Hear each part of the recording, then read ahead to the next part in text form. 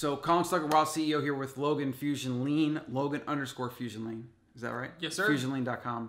And we're chatting about sweeteners because everyone wants to know, like, what's a healthy sweetener alternative? What's like, you know, is honey good? Is erythritol good? Is xylitol good? Is it not? Does it spike your insulin? Does it break your fast? Like, there's a million things, right? Yeah. They all have their own little story or whatever. And then there's a broader question of like, should you even be consuming sweeteners? Because then it kind of messes up with your hypothalamus and your interpretation of sweet and whatnot. And I struggle with that because like I like having something sweet in like my butter coffee in the morning. Yeah. Right. You don't really do sweeteners. Actually, let me show you. Pull something up for you guys real quick. I don't really do sweeteners, okay? But I do, as you guys probably know, I do take BHB. It does have stevia in it, and I will put stevia every now and then in my coffee, okay? Now, people will say, like, well, sweeteners can kick you out of ketosis. Yep. I'm going to somewhat agree that it can, but it depends on what the sweetener is. I don't think stevia is bad, okay? Yeah. And I'm going to prove it to you. So I just tested. I'm in 2.3. Which you just tested? I just tested, and that's very deep ketosis right there. So what does that mean? Tell them what that means. So, a lot of people don't know what that means. Yeah, so 0.5 or higher on this reading right here, okay, that is where you are in ketosis. 0.5 or higher. The higher the number, the deeper in ketosis you are. And 3.0 is extremely deep. 2.2 or higher is extremely deep, and I'm in a 2.3. And I did have a scoop... One full scoop of the BHB. So it also has flavor in it too, doesn't it? It does, but so stevia and flavor. Well, the stevia is only really the kick to it. So yeah, but a lot of times those products will have like stevia, but then it'll have like natural flavors. Yeah. And natural flavors is a blanket term to kind of protect the product and the proprietary information. And so not all natural flavors are bad, but sometimes like you don't really want to have a million flavors and things because you just don't know where they're coming from. So essentially, my only one I really use is stevia. Yeah. Unless I'm making an extremely like complex recipe or something. Then what would you use? I mean, I only own stevia. So I mean, only time I'm doing that is with Jamie when she has like erythritol or xylitol, I think what those things are. Yeah. Stevia is straight plant based. Now again, it's in a plant extract. If somebody's gonna say, hey Colin, make me a stevia smoothie, make me a stevia coffee, and a stevia cookie, and a stevia, shake. Like, okay, yeah, that's probably too much. That's, probably need to lay off of that. Yeah. But if you're just, moderate, little to none, I mean, your body's not going to have an effect on that, Well, and I don't think you're going to be having it all the time. No. Like, I think people overdo it. And what happens when you're overdoing stevia, whether it's xylitol, erythritol, a lot of these things are like 200 to 300 times more sweet than sugar. And your brain interprets that as the case. And what I think it does, at least it does for me, is when I'm in the habit of using too many sweeteners, then I'm always craving something sweet. And I think that's the real danger. And I think everybody's different because, like, you could easily have stevia in your drink, but then you're, like, back to eating fat, protein, big plate of veggies, and you're totally content with that. Yeah. Some people are like, they want something sweet every meal. That's how I am. Like, I always crave, like, dessert after like a meal of meat and veggies. Like I just do, right? It's like programmed into me. And I feel like the more I do the sweeteners, whether it's erythritol or xylitol, I haven't been doing xylitol lately, actually, guys. I've been reading some not so great things on xylitol.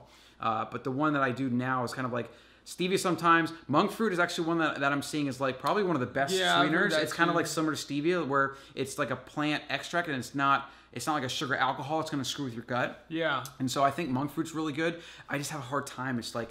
It's just like some people don't like stevia. Like I'm having a hard time finding a monk fruit that I can enjoy. Actually this was actually way before I knew Wild Foods or knew any of that stuff. Like this was the first brand that came to me. The brand's actually not around. They ran out of money.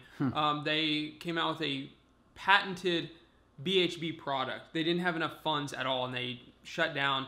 Anyways, they had a patented BHB product, and I didn't really know about sweeteners or anything like that, and I really had no anybody that I knew that knew this stuff, but my nutritionist. Okay, he's known as one of the top nutritionists in the country. I went to him. I said, "Hey, this is a product that I'm going to start taking. I want to know if this is okay. Like, I don't really know what these other ingredients are." I was like, I know what stevia is. I know what BHB is. I just don't really know what this monk fruit is. He was like, no, monk fruit is totally fine. Don't need to worry about that. And I was like, a lot of the research is showing that too, because it's becoming a more popular product, and has a lot of the similar effects of stevia. And I think the baby's here. Gonna put him on Yo, is he up? Let's put him. I wanna put him to the wild audience.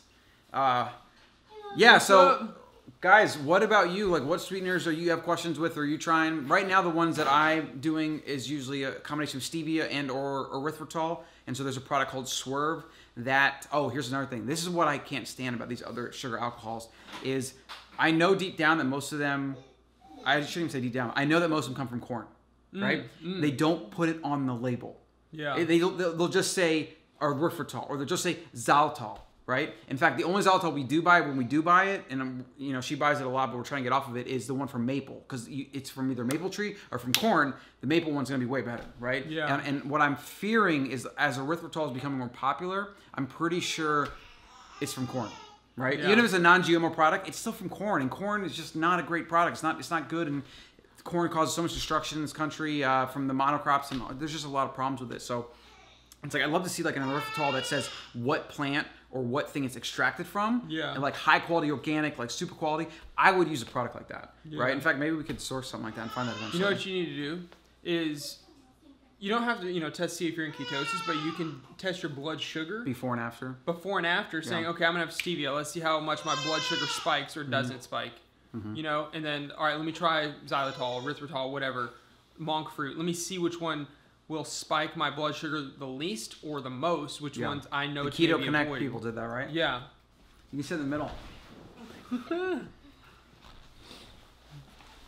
We're talking about sweeteners, so maybe you can give your feedback. Well, what were you talking about? Just like measuring? Or Yeah, the blood sugar. Like, is your blood sugar being spiked? Say hi, you're on camera. You're on camera. I would actually like to do that for xylitol versus like stevia and erythritol. Because they've done tests and like there's a lot of history of stevia not spiking it at all. Yeah. Well, yeah, they pretty much say it doesn't. Yeah. But then you get into the thing of like whether. I don't know. I mean, I feel like there's other variables. I don't know if you can just test it that way and that tell you everything. Well, no. I mean, this is like scientific studies. Like, no, I know, but if you test your glucose after taking it and it doesn't rise, your blood sugar, I don't know if that. I still think there's mechanisms in the body where it could kind of be breaking a fast and like kicking you out of things that I don't know if it's as simple as just doing a blood glucose test and that's it. I think it does other things, and I definitely know that in interpretation. Other other. I think it's other effects in your body. Yeah, because it's sweet and it goes in. Your brain interprets it as sweet. Like things happen in your body. Yeah, I just think the biggest reading is like blood sugar reaction. Or obviously or ketones, right? Yeah. Like can it knock you out of ketosis that fast? No. It just wouldn't. No, like it takes a good amount of carbs to get knocked out. So of ketosis. if you were in ketosis right now and I gave you like 100 grams of carbs, how long would it take to knock you out of ketosis? Okay, that would, yeah. Oh, it would pretty fast? Yeah, that would. Okay. But sweeteners, probably not. Yeah.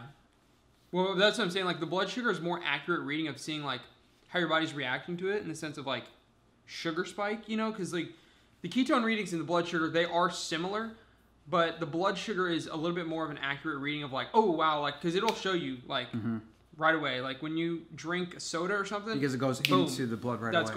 It's going to spike right away. Right. Whereas ketosis is a little bit more of a longer, deeper process. Yeah, I mean, it depends. If I just ate 2 donuts, I could probably be knocked out, or even a donut. Well, drinking your sugar and eating your sugar is totally different, too. Yeah. Because that Go Wild book that you read that I'm reading right now, that's the one thing that he's huge on is do not drink your sugar. Well, it's because fiber, they say, is protective against obesity because it slows the absorption of carbohydrates, sugar, whatever, into your blood, and thus less insulin resistance, less insulin spike, right? Just less damage overall.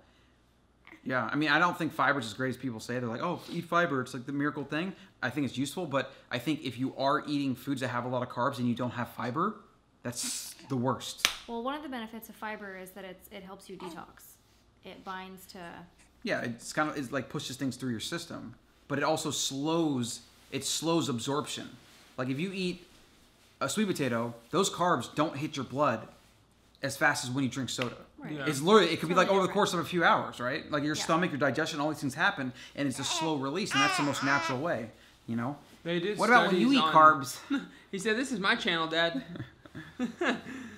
He drinks his sugar. Since we're talking about sweetener though, and you just entered the video, why don't you introduce yourself and talk about what you do for sweeteners and what do you struggle with them and what are your thoughts? Because I've been trying to get you on monk fruit and erythritol, but I had to send you some scary research to finally change your mind. I'm a little bit of a xylitol addict. Although, yeah, so that my means name's a lot. Allison. I'm Colin's girlfriend and the mommy to the wild baby. So I only do xylitol in my butter coffee, but I do a generous amount of it, and I just can't, like, monk fruit doesn't taste the same. Well, that stuff that your mom got is okay. You have to experiment to find what works. Erythritol, it doesn't taste very good. Neither does stevia.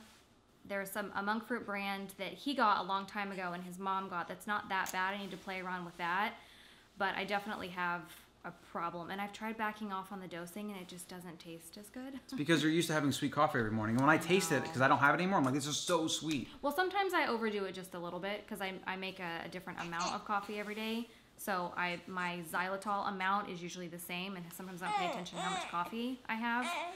But I'm having a little bit of problem with that. Other stuff though, I don't really have that. I never ate desserts or sweets or anything like that prior to meeting you. Like my friend Kedra had a really bad sweet tooth. She would always eat desserts. So when I was around her, I would eat desserts. She loved chocolate cake. And then you have a sweet tooth, but you're like all or nothing. But now I don't want sweet coffee. I've like completely changed it. Whereas you only like sweet coffee, so it's what literally are you drinking now? I just do. I'm doing a lot of cold. cold. He does butter coffee, but I do butter coffee with nothing in it or cinnamon, but I'm also doing a lot of cold brew where I'm not having anything. Yeah. Right, and I actually think what it's doing, and this is something you have to keep in mind if you're fasting, guys, or you're doing like intermittent fasting or drink your fat, is like I've been doing cold brew a lot, and what I'm noticing is that when I do get hungry, I get some not great cravings. Like I want to eat like basically not great because I'm just like, oh, I'm hungry. Like my hunger urges are stronger. When you fast, you said? When I'm doing just cold brew in the morning. Oh, okay. And so versus butter coffee? Versus butter coffee, because when I'm doing the drink your fat method and I'm having fat, it curbs my appetite better so that when I do eat, I'm just like, meat and veggies, that sounds good. But when I'm doing cold brew, especially if I worked a lot or I'm tired, I'm like, oh, I want carbs or I want pizza or I want this or whatever. Yeah. Like I get those unhealthy cravings. And so I think that's definitely something to pay attention to.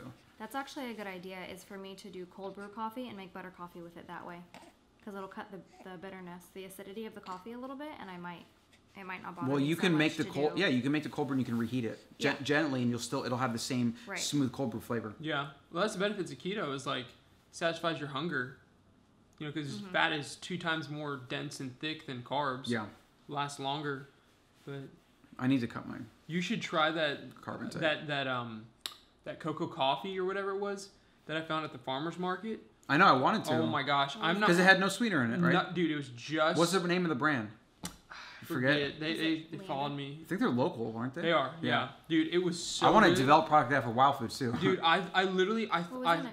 just cocoa. It was cocoa and coffee. Cocoa But coffee. they somehow made it taste really good. That was it. Yeah. Nothing. And I was like, there's got to be something in here. They're like, no, there's. I know. That's nothing. why I was surprised when I looked at the website. Because the other ones they have a ton of sugar. Yeah, Cocoa there's powder like or cocoa butter? Powder. Powder. Yeah. Cocoa. Interesting. 0 everything, no calories. Because cocoa's kind of a little bitter too. So guys, what we're gonna be doing regularly is we're gonna call in these Wild Tribe Chat, and we're gonna basically come and bring all of our people around here in the domain and record whatever happens to come up. And I mean, it's like a YouTube podcast basically, yeah. And if you have requests about what you want us to talk about, questions, whatever, rants, we're just gonna come here and kind of free flow it and see what happens. So thanks for watching. Make sure you subscribe. Follow Logan at Logan Steen on YouTube, right? And then Logan Fusion Lean on Instagram. What's your new Instagram name? Because you changed it. This crunch of mine. This crunch of mine, at this crunch, CRUNCH, of mine. I don't know the origin of that. You'll have to explain it to me later. And then follow me on YouTube, Wild CEO, and then at Colin Stuckert on Instagram. Thanks for watching. Comment below your sweetener. What sweetener do you guys take and why? Which one do you maybe need to get rid of? Yeah, and what one should you probably start doing less of? Yeah. Yeah. All right.